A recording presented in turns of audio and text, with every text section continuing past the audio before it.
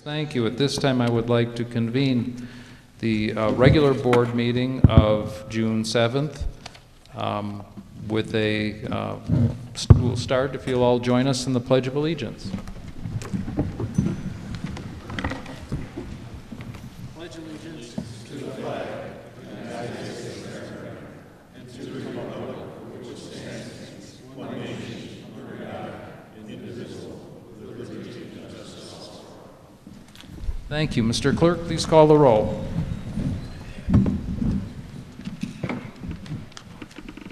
Regular Village Board meeting, June 6, 2016. Trustee Maher. Here. Trustee Grady. Here. Trustee Penito. Here. Trustee Vandenberg. Present. Trustee Yunker. Here. Trustee Suggs. Here. Mayor Seaman. Here. The first item on the agenda is a motion to open a public hearing relative to the proposed legacy tax increment financing district. If I may have a motion. So moved. And a second, and then I'll discuss it. Second. Thank you. The public hearing tonight is in regard to the village's proposal to establish a tax increment financing district to be known as the Legacy Tax Increment Financing District. In accordance with the Tax Increment Allocation Redevelopment Act, the village has taken the following actions on the following dates in regard to the establishment of this TIF district.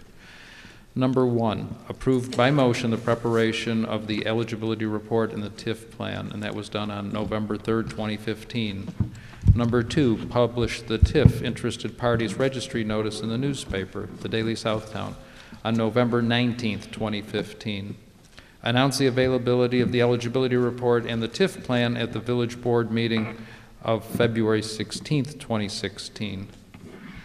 Number four, we mailed notice of the public meeting to all taxing districts by certified mail, return receipt requested, to all parties who are registered in the village's TIF Interested Parties Registry by certified mail, return receipt requested, to all taxpayers of record within the proposed TIF district by first-class U.S. mail, and to all residential addresses within the proposed TIF district by first-class U.S. mail. That was accomplished on February 22nd, 2016. Number five, the public meeting was held on March 10th, 2016. Number six, approved ordinance number 2016-0-10 calling for a joint review board meeting and a public hearing relative to the proposed approval of the redevelopment project area and the TIF plan in relation thereto on April 5th, 2016.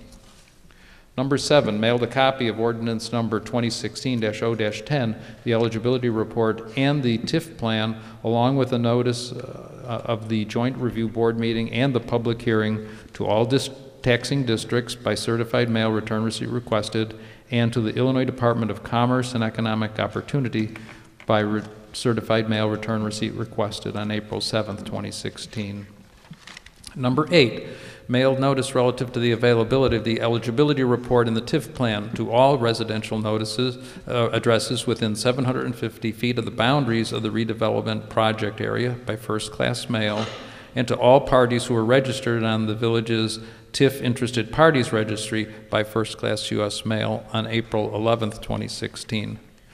Number nine, we held the joint review board meeting on April 22nd, 2016. Number 10, we published notice of the public hearing in the newspaper twice, in the Daily Southtown on the dates of May 19th, 2016 and May 26th, 2016.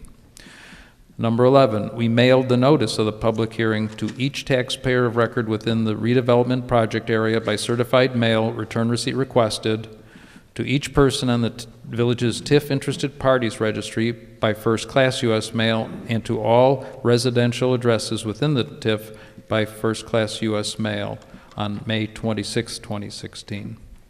Pursuant to the Tax Increment Allocation Redevelopment Act, the village must wait at least 14 days from the close of the public hearing before introducing or taking action on the ordinances establishing the Legacy Tax Increment Financing District. Said ordinances are currently scheduled for introduction for first reading at the June 21st, 2016 Village Board meeting and for adoption at the July 5th Village Board meeting. So, at this point in time, I would like to turn the floor over to our village treasurer, Brad Bentonhausen, who will give an overview of the project. Thank you, Mayor. And I will in turn turn it over to Maureen Berry, our consultant from Ellers Inc., to give an overview of the eligibility report on the redevelopment plan and project. All right. Thank you, Brad. Good evening, everyone. I'm Maureen Berry with Ellers and Associates. We've been working with the village for a number of years now on a few of the village's TIFs, and I'm just going to give a little overview of what TIF is, how it works, and how it applies to this particular area. So we'll start with just kind of where the area is so that everyone's familiar with where we're talking about here. So you can see the boundaries on the north there are Oak Forest Avenue, and a portion of the railroad right-of-way. On the south, we're at 175th Place, 176th Street, and 177th Street at various places along the southern border there. On the east side, we're at the village limits, so that's east of Tinley Park High School. And then on the west side, we are at various points at bordering 66th Court, 67th Avenue, and 67th Court. This area is about 217 acres, and the current uses are residential, industrial, institutional, the high school, commercial, and railroad, and then the rights-of-way therein. So what is TIF? When we talk about TIF, it's essentially a tool that helps to basically breathe some new life into economically sluggish areas. It helps to attract private development. One of the tests that we did indicated that there's been a lack of private investment and redevelopment within the area. And so TIF is a tool that can be used to help incentivize new redevelopment within an area. It can help the village to be able to pay for public infrastructure such as new roads, sewers, and water mains, which are all pretty urgent needs within this area.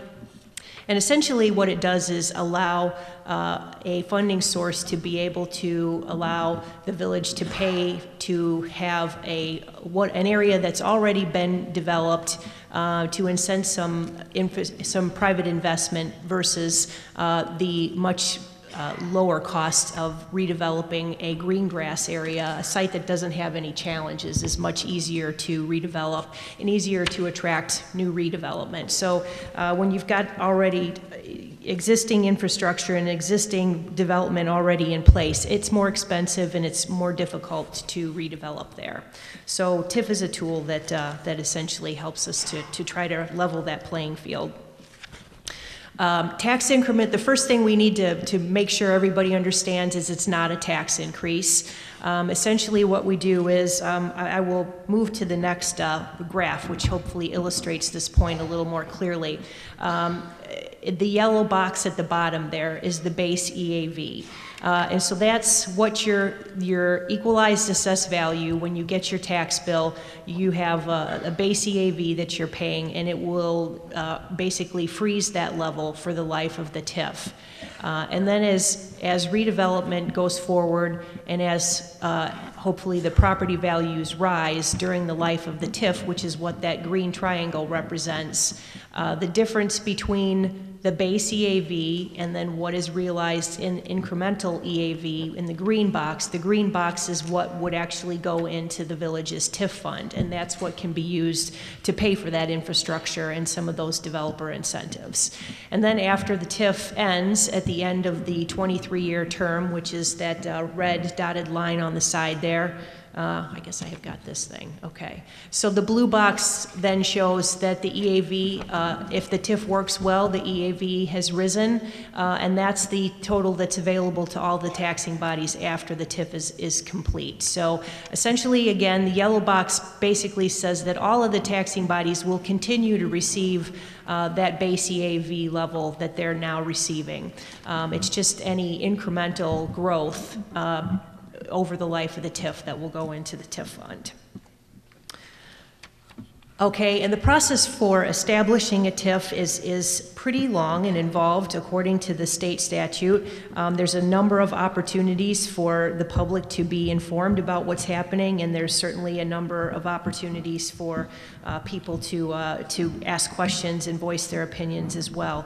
The first thing you do is you identify the property that you are considering to form a TIF. You apply a set of tests to it to see whether the area qualifies according to the state statutes in the first place. You can't just make any area a TIF. It has to meet a certain number of criteria that the state sets forth. We then held a public information meeting that was held on March 10th at the Village Hall. We convened a joint review board meeting on April 22nd. That's a meeting where all of the members of the representatives from the other taxing bodies that are impacted by the TIF had the opportunity to hear essentially a similar presentation to today and to be able to ask questions about it. The joint review board voted unanimously. I know that the JRB chair, Secretary Ray is here. Is here this evening, and there was a unanimous vote by the Joint Review Board to recommend to the Village Board that the TIF be adopted. So there wasn't any opposition from the other taxing bodies expressed at that meeting. We are now at the public hearing phase, which is the meeting tonight, where after this presentation, we'll be able to hear residents' thoughts on the topic. And as Village President Seaman announced earlier, the next opportunity or the actual vote will not take place on this TIF for another month yet. There'll be a first reading on the June 21st meeting, and then July 5th will be the first opportunity that the Village Board can consider and vote for the TIF. There aren't any state or federal approvals required. The maximum life for the TIF will be 23 years, but the TIF can be terminated earlier if all financial obligations are paid and the Village Board elects to terminate the TIF district earlier. I mentioned earlier some criteria. These are the 5 criteria that actually applied to this. I'm not going to go into all the detail about all of these because it's rather involved. A copy of the eligibility study and the report, the redevelopment plan, are available on the village's website for anybody that wants to read the detail on this. But essentially, we had some obsolescence properties, mainly within the utilities within the area. A little bit of deterioration.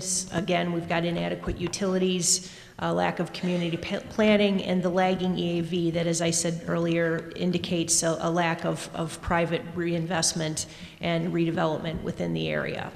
But for having this TIF in place, we do not see that there will be an opportunity for this area to redevelop on its own. Essentially, you've got Panduit is the big employer and the big industrial use within this area. They've got an opportunity to make some improvements to their property that will involve some demolition and some other improvements.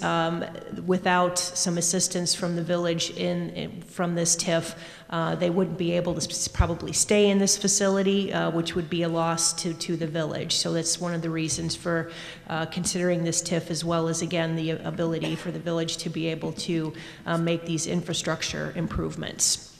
The age criteria is another one. Over 85% of the structures, meaning the buildings and the housing within this TIF, are over 35 years of age. A housing impact study, we didn't have to do a full study, although we might have, because there are more than 75 inhabited units, but the upshot of this is that the village certified that they will not have any displacement of residents from 10 or more inhabited residential units as a result of this redevelopment plan. Therefore, we didn't have to do a housing impact study, and I think that's an important point for all of the residents of this area to be aware of. The village does not have any plans to redevelop this site and have kind of a mass movement of residents from this area.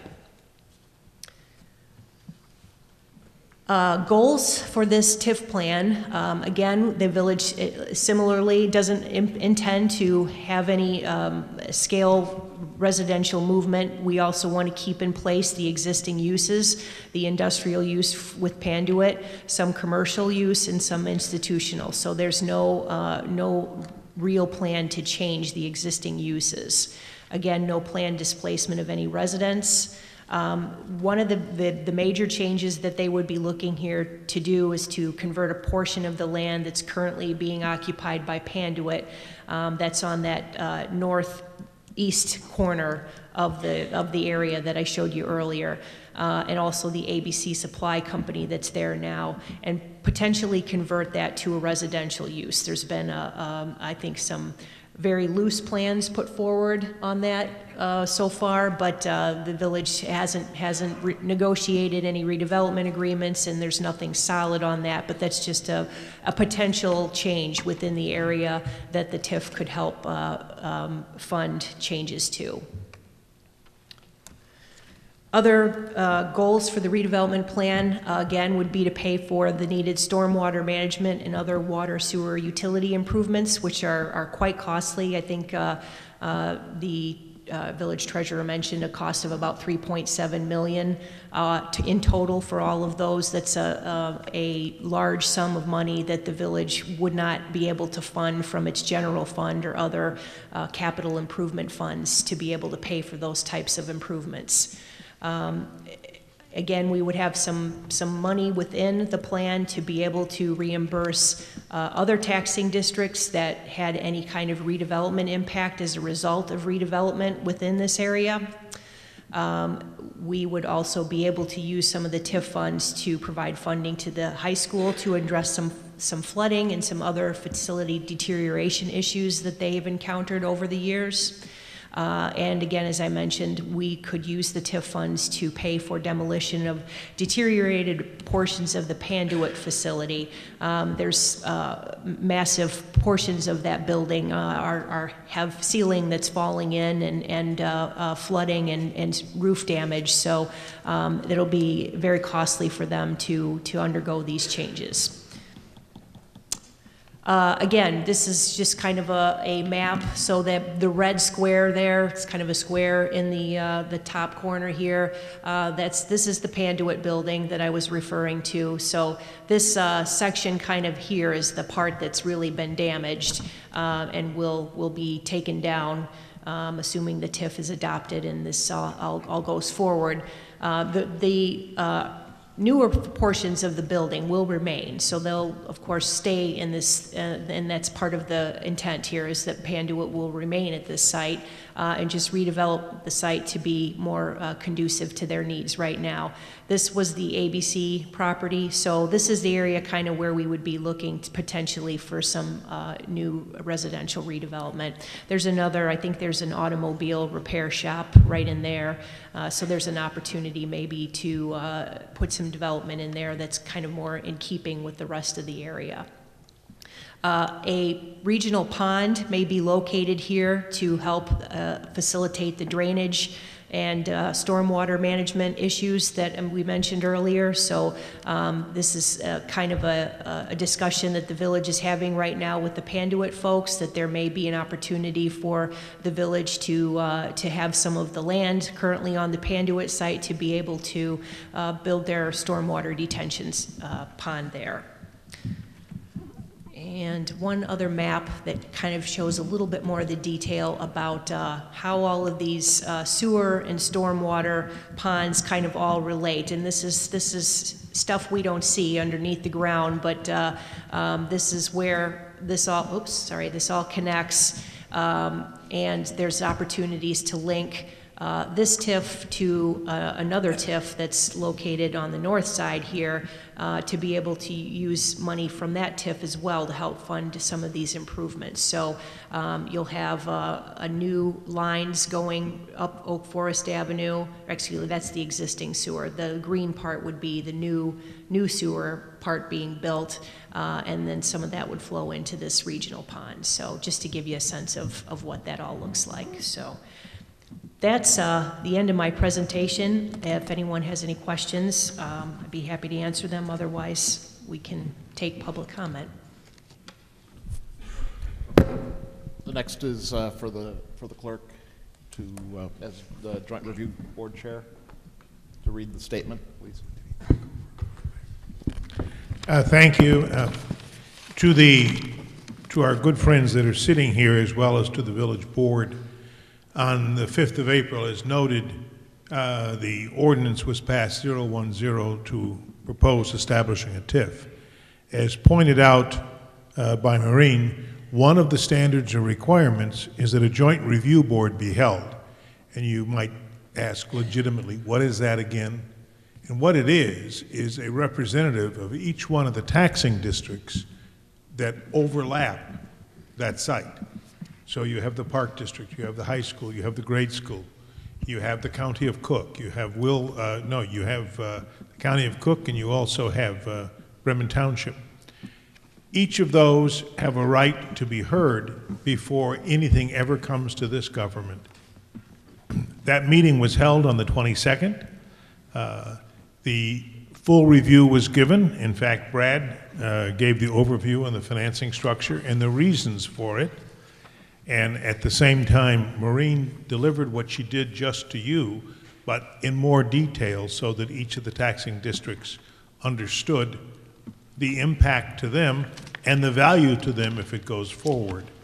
I should add that you heard Maureen say one thing, and it can be slightly expanded, and that is that it is possible during the 23-year TIF for a government in that area to knock on the door of the TIF and say they have a unique requirement and that funding from that TIF can be used to assist it. So on the 22nd, we met. It was unanimously approved that we recommend to this village board tonight.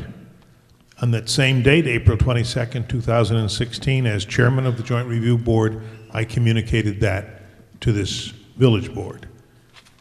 I think that's it, Mr. Mayor. Thank you. At this point in time, I'd like to open the floor to public comment. Once again, this should focus on the TIF. There'll be another public comment period at the end of the meeting, but anything that the comments here should be related specifically to the establishment of that TIF. So please step up.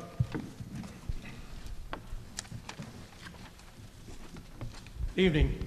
Evening.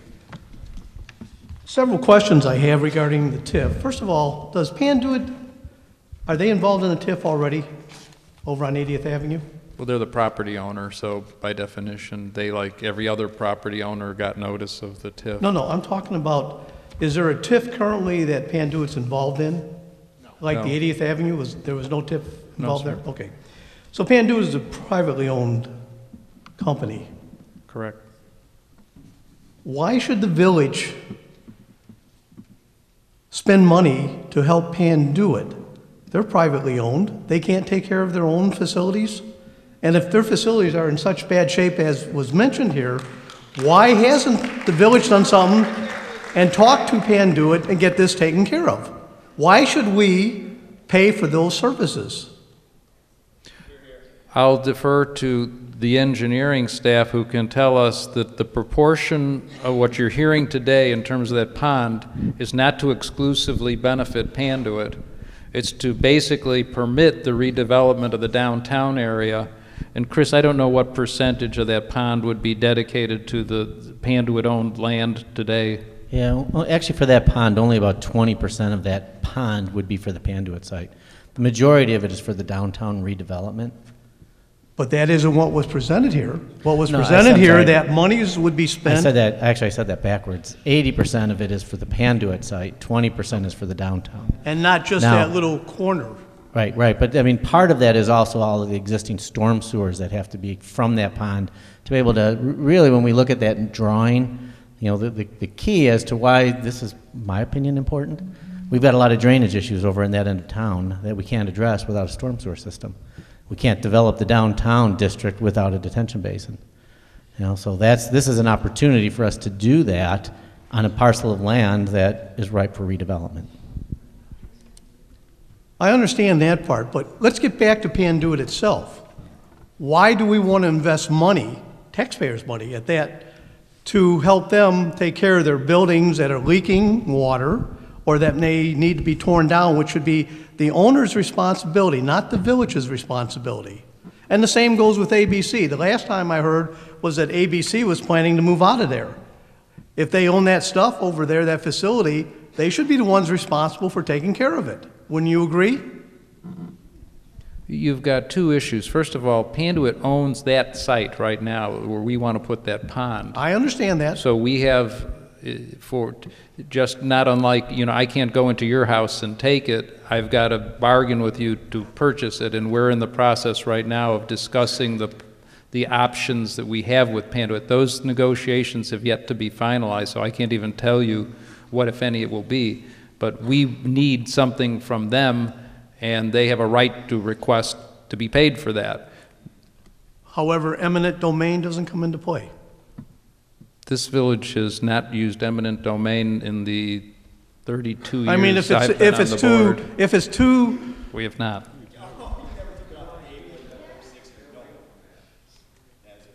We haven't used it, is the fact. Okay, well, let's stick to the person at the podium, please. so how much are you going to pay for this property? Have you negotiated that fee? How much do you think you'll pay for that property?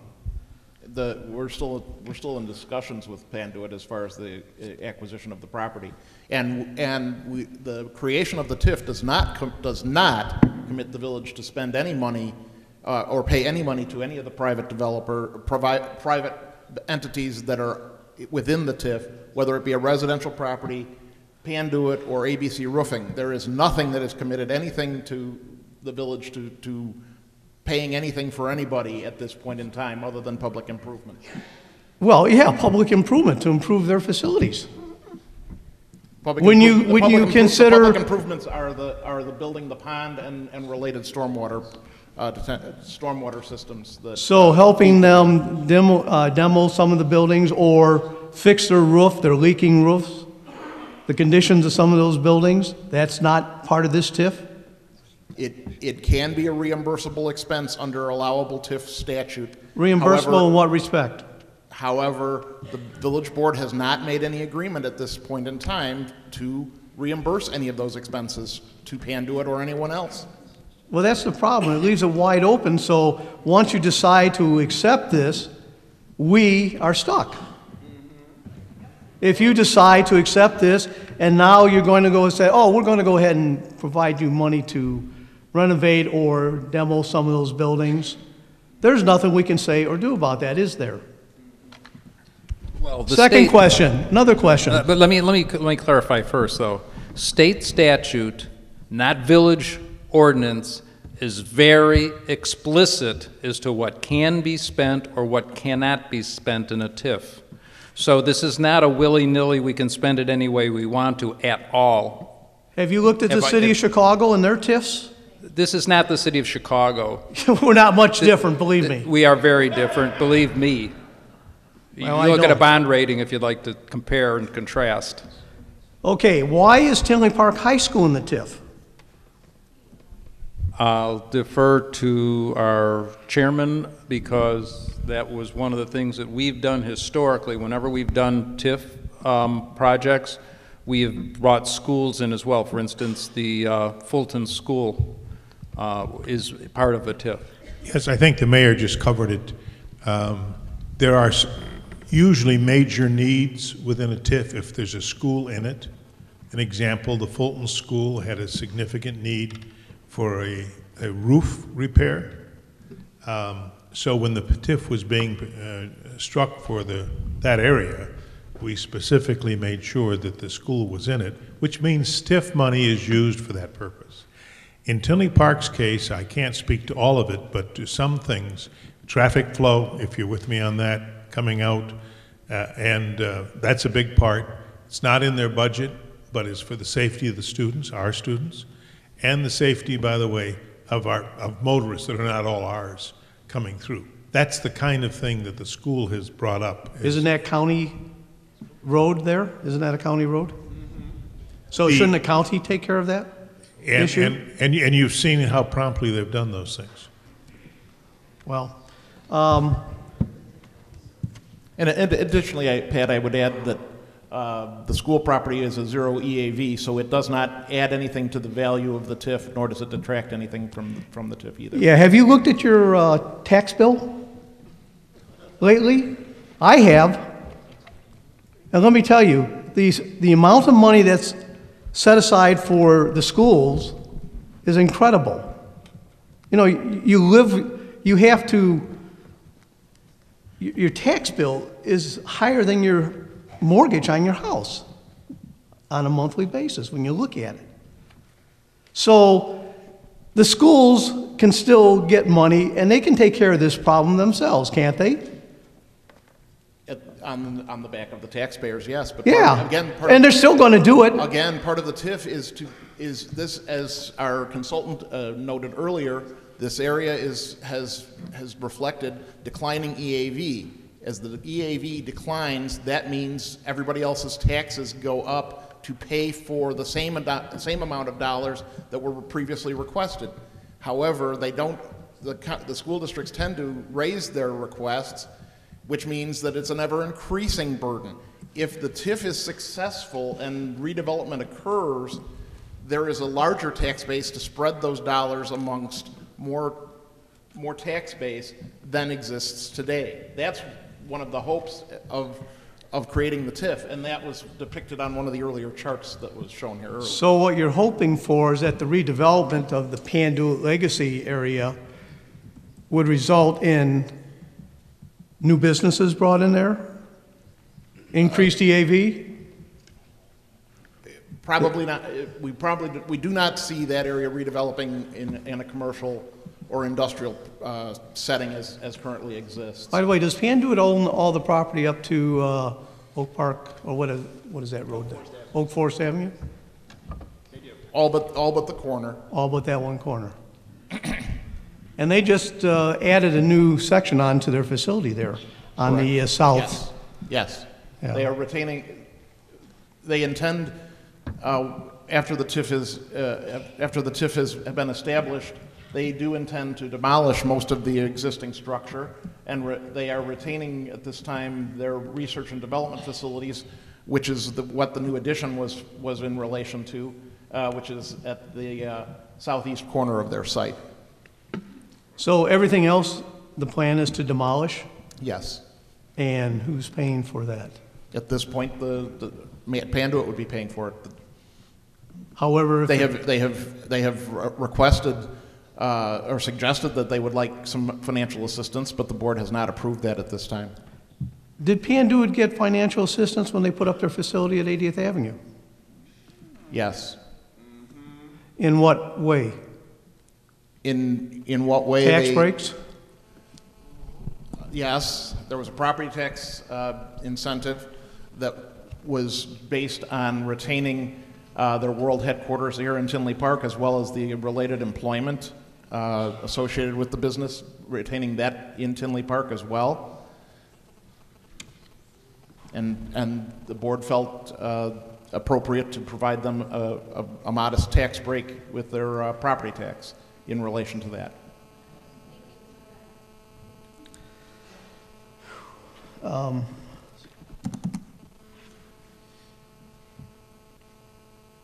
Oh, I have, what we have numbered 7 and 8 over there, or at least number 8. I think that was brought up as being an area where flooding was, potential flooding, is that what you said? But didn't we just recently, well, I shouldn't say recently, probably in the last 10 years, build a couple retention ponds just west of Oak Park Avenue and about 177th, 179th Street? That'd be Settlers Pond, I believe. There were 2 of them that were built over there, right? Settlers Pond, yes. And that was to take that whole area, at least number. That does not take the area of number 8. No, it does not. Chris can explain the way water runs. Yeah, actually, the pond over there for the Settlers Pond, it's only for the area that's west of Oak Park Avenue. You know, picked up the Barrett's area up to the railroad tracks ultimately, except for a small area, but only west of Oak Park Avenue. Well, gee, I live east of Oak Park Avenue, and when that pond went in, they took me out of a flood zone. Yeah, that was unrelated to that, though. There was elevations that were taken for all of the residents out there. And so it was based on elevation when they changed the maps. So I wound up paying 5 or 6 years for flood insurance because of an elevation issue, which was not an elevation issue. The village didn't create the flood maps, FEMA did, and so it took us a period of time. Unfortunately, the federal government moved slow to get those maps changed, and that's what the village did. But it's interesting that it changed right after the ponds were constructed and put in, right? Yeah, It's just coincidence, right? And we all believe in coincidences, I'm sure. Chris, if I'm not mistaken, the elevation changes and the elevation changes related to the creation of the Settlers Pond were submitted together, were they not? Yeah, really those time frames all ran together because back in '96 we had a huge rainfall event, which actually drove the reason for Settlers Pond. We had double benefits there. Not only were we able to build a pond, we were able to get the Barrett's area out of the floodplain. Without the pond, we could not have gotten the Barrett's area out of the floodplain, which is the area to the west of Oak Park Avenue. The properties on the other side, FEMA had remapped the area based on updated rainfall events that occurred. And so it was all done as one major project. It wasn't just this area, it was also all of the Brementown area. So we had this going on throughout the entire village where the maps were changed. Okay. Well, I have my concerns about the TIF. Using taxpayers' money to support private enterprise. And we as taxpayers need to stand up and say something about this, and the village needs to do something about this. I mean, how much can you take of this, where you keep nickel and diming us to death? Thank you. Thank you.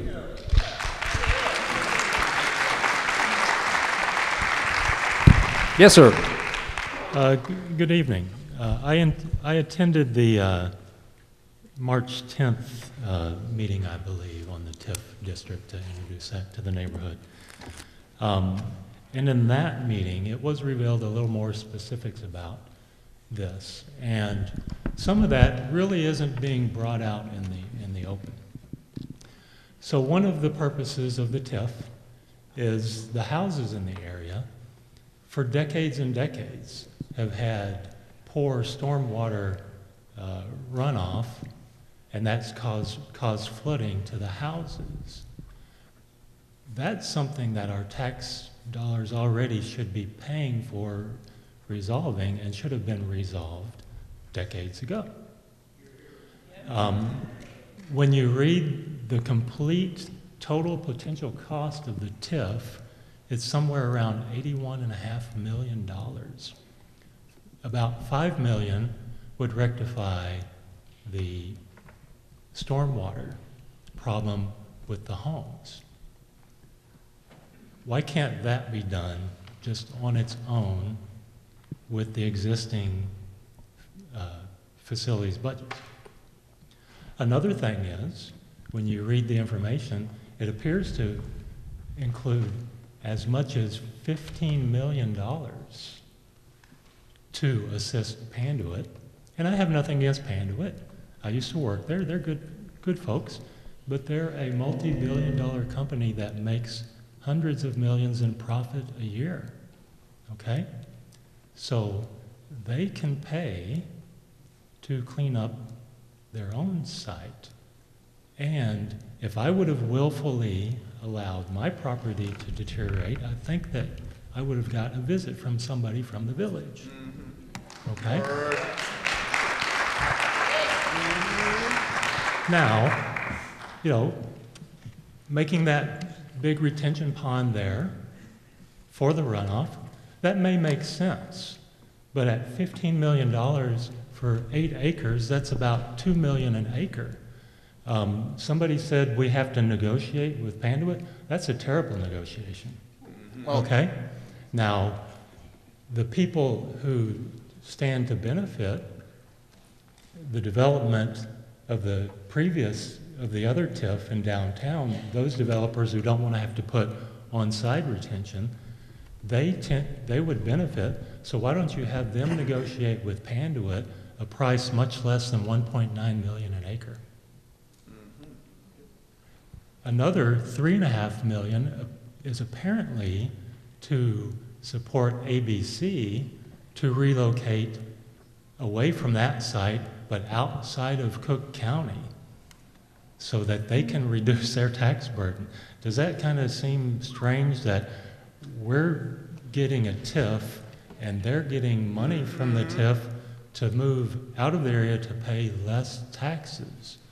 And again, ABC is a privately held, multi-billion, highly profitable company. And they're good folks and they do a good job, but they can afford to move themselves.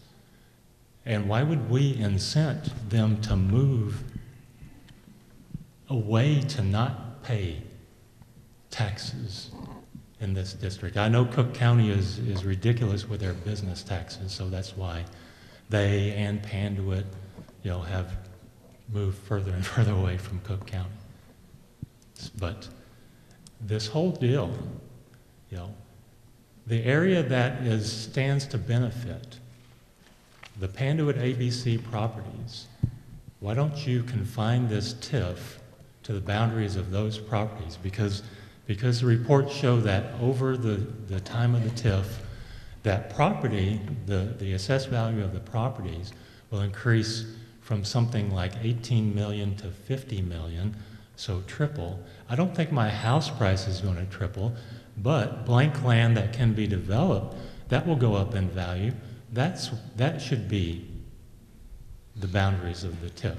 The high school, I'm sad that they have flooding and issues with parking and getting in and out, but the school district should be covering that expense. So if you want to do a TIF, have the TIF be limited to the area that would see the actual economic growth. If the TIF wants to cover stormwater problems that are decades old for houses, that should already been covered already. I want to provide possible answers instead of just covering it all by a TIF that gets masked and everything gets whitewashed and we don't have any visibility of it. And that actually brings a question. The TIF, assuming this TIF does get approved, will all the expenditures, all the projects be coming up at village meetings on a case-by-case basis for those approvals so that those can be approved or not, whether they truly have merit for what the intent is? Yes, I mean, the clerk can get into details as to the process that not only occurs on an ongoing basis.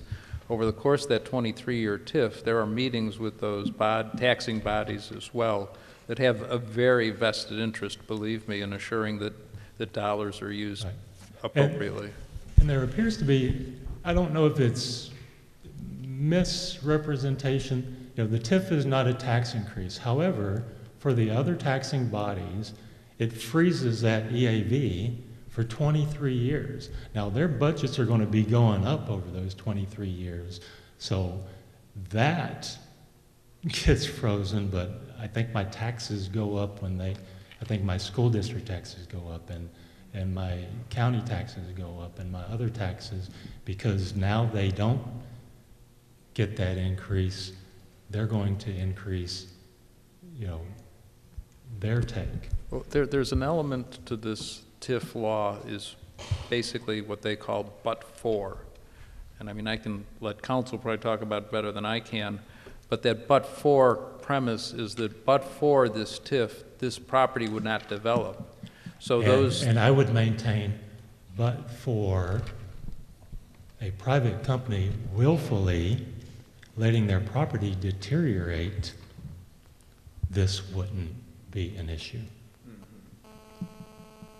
So, thank you for your time. That wouldn't build the pond. I mean, the pond is the issue here. Well, the pond can be negotiated, but $81 million and $15 million possibly to Panduit for 8 acres at almost $2 million Dave, an acre? once That's again, ridiculous. That's what your report says. I understand what the report says. Why do you write reports? Could I explain that, please? The $81.5 million, I don't want to use the term a budget, but that is, there are 16 categories of allowable expenditures for a TIF district by state statute. Those categories correspond to those allowable expenditure areas, and those numbers represent the maximum amount that we have set for expenditure within this TIF over a 23-year period. Right. And there's 250 Okay, structures. there is no commitment that those dollars are going to any one person or any one thing. But it sets up the provision for that, and if there's 250 structures in the area, that works out to $325,000 And I would each. and I You would can buy also my house if you'd like to. I'm sorry. And I would also say that I would also point out that the TIF, the operation of the TIF is also limited by the incremental revenues that are generated. Right. If the TIF generates $10,000 of increment, that's all that can be spent. Period. End of story. And I believe, and it was explained in the March meeting that the convention center area was done in a way where it was pay as you go, where nothing gets paid until it gets, realized. That's correct. From that. So keep an eye on that. That's correct. But even, that, success, touted success of the convention center, there were a lot of houses added in that area where money went to TIF and not to, the added burden on the school districts. So, be careful about that. We shouldn't bear the burden of helping corporations move, helping corporations clean up their mess. Unless I'm going to get some TIF money to revitalize my property too. Okay. Thank you.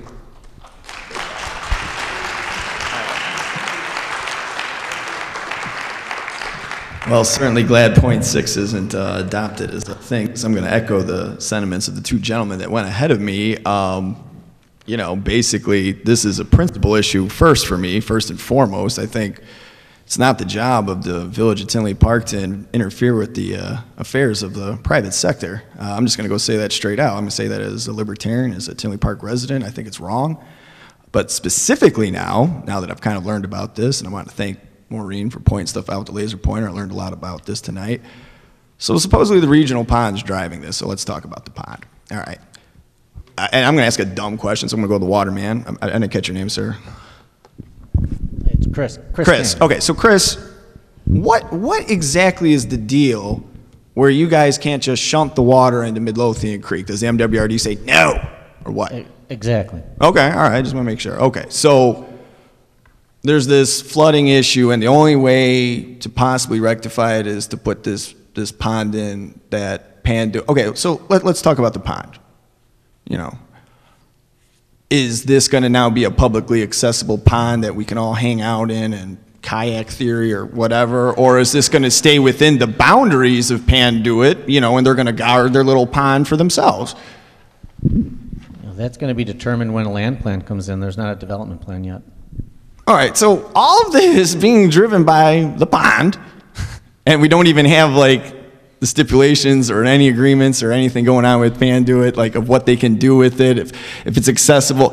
There's a lot of money involved with this that, Panduit, like the gentleman ahead of me, were saying, well, they're going to get money to deal with their dilapidated buildings that they've let into go into disrepair. I think at bare minimum, the pond should be available to all the people at Tinley Park. Is that too much to ask? Chris, correct me if I'm wrong, but this is a dry pond with the exception of when we have heavy weather? It's actually going to be a wetland pond, so, it's a water quality issue. Yeah, that's the way it was presented. It was going to be an 8-acre pond or something like that. It's 8 acres, right, 8 acres. Yeah, 8 acres of water available to people. Theoretically, you would think for all this work, at least the people could enjoy the freaking pond at the people at Tinley Park, and now we can't even get the guarantee of that? Jesus. I'm sorry, I apologize. But, it's an $81 million project that I think is, we're going with the pond as the driving force, and after all this, we can't even hang out in the pond. But no, and then, all right, now I'm going to segue. I'm going to go, I know, everybody's like, oh man, Mike's in his kayak. All right, look, this isn't just about the pond, and I've gotten onto the principal argument, so we've covered that. Now what I'm going to cover is the fact that, okay, I'm going to go back to what's been mentioned. All right, let's just say, theoretically, and I'm using this because, again, I'm going to point to the development that's at Lions Pool to this day that only has 1 out of 8 lots built on. Who is going to be developing this land? Who is going to be? No one's coming to the east side, people. You're doing all of this stuff. You think, in theory, someone's going to build this subdivision up there that's just that farm stuff now where all the deer come out at 5 o'clock in the afternoon, and that's cool. But, I mean, who's seriously going to develop there? Now, let's just say they do. Okay, I'm going to be optimistic. Let's just say that after all this, someone actually does develop there. Now, you're increasing the number of students in District 146. You're increasing the number of students that are in 228. Now, they have the burden of bringing those people on, but yet they can't, they're cut out from this money. No, so that's not true. That's not. Oh, it's not. Oh, no, it's please not. enlighten me. State statute prepares that any additional student load that comes out of a TIF district, there's a piece of that increment has to go back to that school district. There's formulas for per pupil reimbursements to the TIF districts for a development that has had TIF assistance. To protect that very issue, because that wasn't always the way it was. Yeah, because, if I was 220. But it is now. Well, I'd certainly hope so, because, I'm not in the purple zone, but I am a member of 228, and I am in 146, and, I would certainly think that if this thing, and again, I think this is theoretical at this point, that you actually got more in. At least in theory, it sounds like they could get, their chunk of that out of it, which is good. But, I'd like to kind of touch on what the gentleman before me said, about the whole thing of, what was it, 18 million to 50? What kind of dream world is this? Are you serious? In 2006, when I made the extremely questionable decision to buy my condo here, at $144,000 and $444,900, public record, you can look it up. Now I look at my Zillow estimate, and I'm at 83. 83! What is even the point of doing the district? This stuff isn't going up. I don't see it going up anytime soon. I don't see this stuff going up in the 23 years. I think this is again, like what the gentleman's saying, if you need to go and fix the sewers, fine, fix the sewers, find a way to do it in the budget, but going through this whole scheme is just madness, because I don't even think the property's going to go up anyways. I think this is a whole fruitless endeavor, and I think it's a way to route money to Panduit, and Panduit should take care of their own stuff. Thank you. Good evening. It's very clear that from watching these town hall meetings over the past 8 weeks or so, that there's a lot of people on this side of this microphone that are passionate about what you're doing. But I really hope that every one of you are really beginning to realize, to feel it even if you can't quite hear it sometimes. There's a lot out here that's also very passionate, and they're not always well-spoken. Sometimes it's very gruff. But the past 4 gentlemen came up and spoke. I have 3 things left to say. I had to scroll before I got here tonight. So I also realized that in a situation like this, it's very easy to put words in people's mouth. And out of respect for Mr. Bettenhausen, I would just like to ask you to clarify one of your answers previously. You mentioned that for that property north of 175th and east of Ridgeland, that the board really didn't have an expectation of industrial or commercial. So could you just for layman's terms, in case somebody's just missing it, clarify exactly what's left? What are you expecting from that? What do you expect is going to be built there? Well, that's not my area of but I'm just, with your comment, I don't want to put words in your mouth. I will say that the area is all residential and you've got Panduit's opened their doors there in 1960. As the town continued to develop, it's kind of an island unto itself. It doesn't necessarily lend itself well for redevelopment as a commercial site or an industrial site to continue that use. So so with that in mind, and thank you for that candid response. I really appreciate that. With that in mind, can someone please just explain to me, in any terms you can, why the documentation goes through such flowery, poppycock language to tell me that this is all about, industrial and commercial, and when it's clearly not. I mean, I've heard this song and dance before, and not just from the village here and past incidents of the past couple of years, from other places I've lived as well over the years. And you know, I really think that some of the people in this room, one of the issues that I've heard people say, and they haven't told me directly, but I've just sat back and listened because I came early because I like to listen to people. They don't trust you.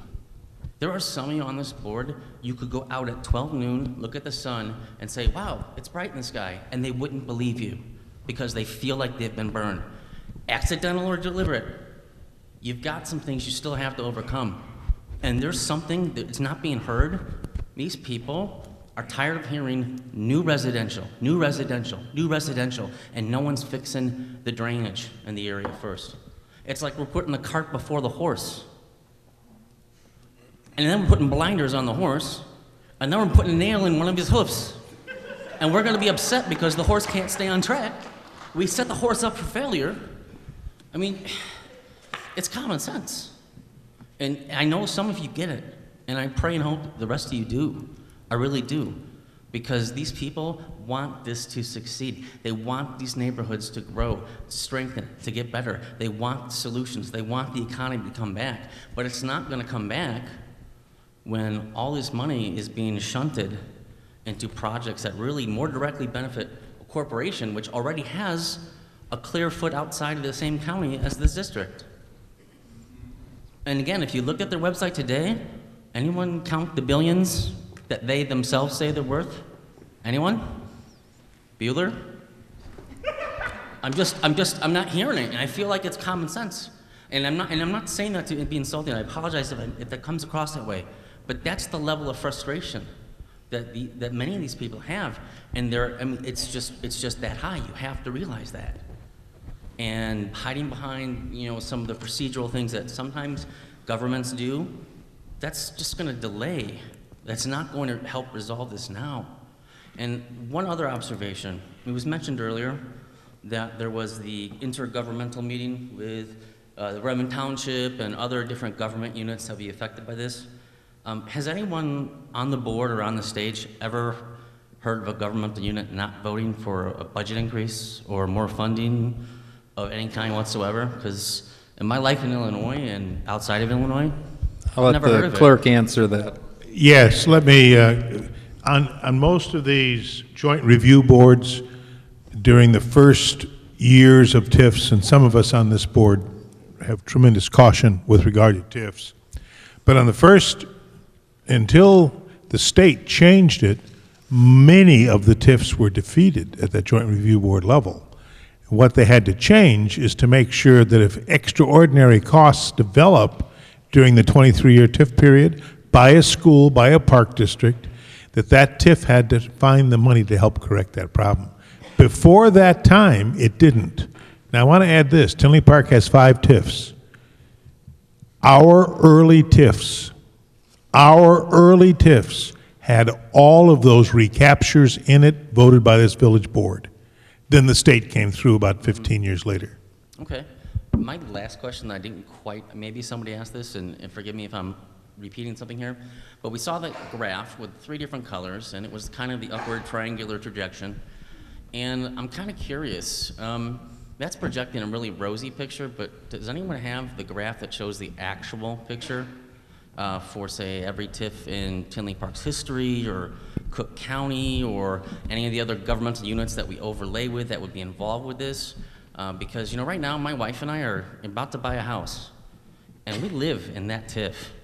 And we were the only house in our block that wasn't underwater under that last major flood. I mean, I had to go help elderly ladies who were crying because they were afraid their houses were going to flood to help get them bailed out. So when, you know, I'm hearing a lot of things, but this is the level of frustration that the people that are living just south of 175th and east of Ridgeland and some, or east of Ridgeland or some west, that's what they're feeling. And you know, they're working 2-3 jobs to afford those small properties and pay the taxes, and they can't come to these meetings 2-3 times a month, 4 times a month, however many times a month. They watch it after the fact. They don't have as easy a time to come here and talk to you face to face and tell you, I'm angry about what you said, or I really like what you said, or I don't like this, or I want this. They don't have that. but they sure pay their taxes on time. And you know, I just think they deserve as good of flood control as the folks south of 80 or west of Harlem. I don't think they're any less worthy of people. I don't think their tax dollars are any less of a dollar value than any other tax dollars. But you know, that's kind of a sentiment that's going through that neighborhood. And I've got a lot of my neighbors telling me that when they come time to retire, they're gone. And what kind of community are you gonna have when everyone who's been there for years, raising their families, raising their children, their grandchildren, building up their homes, what do you expect it's gonna be like, regardless of this TIF? I mean, I really challenge you to think about that.